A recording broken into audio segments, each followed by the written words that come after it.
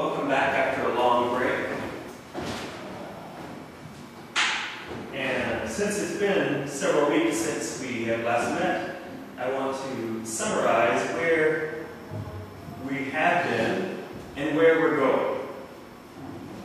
So, the whole issue is we're dealing with 5 major theoretical views in environmental sociology.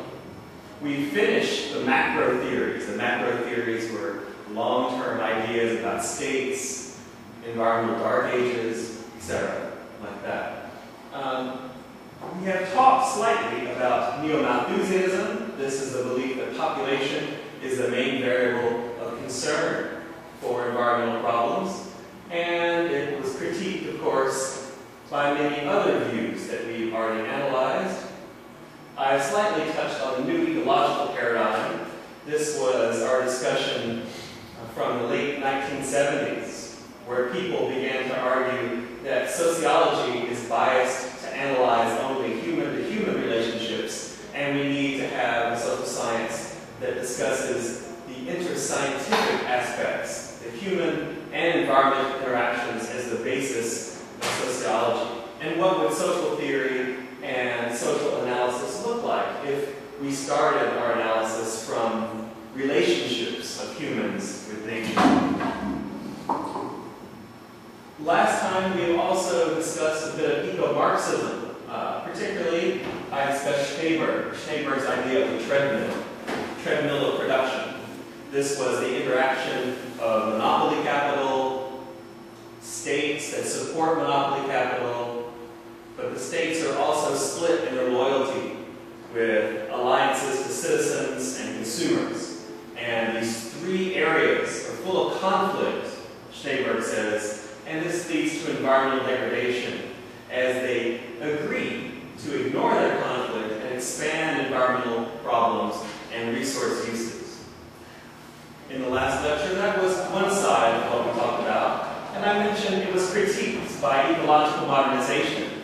And I showed you some charts from the 1970s into the 1980s and 90s. On the left-hand side was the 1970s, which believed that environmental problems are connected to the economy, and the economy is innately environmentally problematic.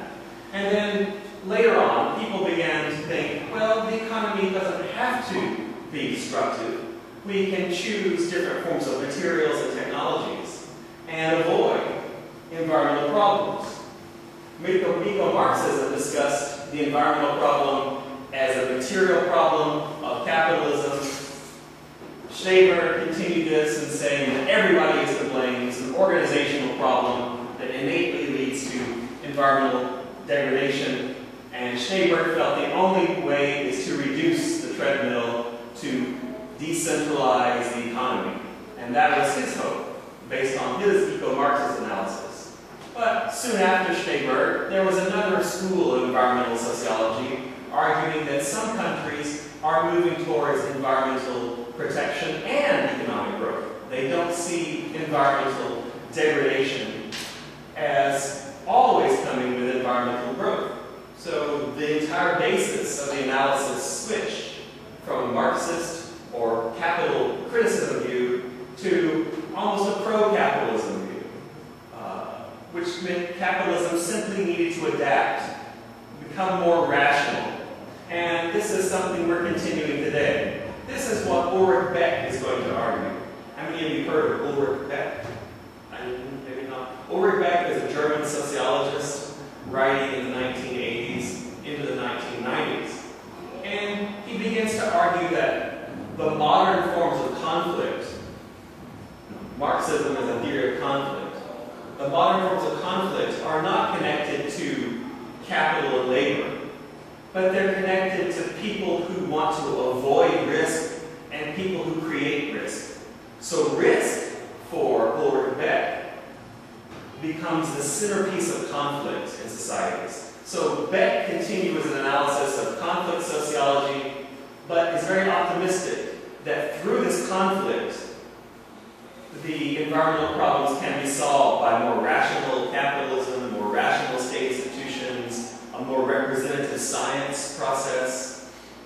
These factors make Beck very optimistic about the future, while being very, in some cases, darkly funny and critical of the existing world that he sees. So today we will move through this fourth section, continuing our comparison between blades of capitalism and solutions of capitalism.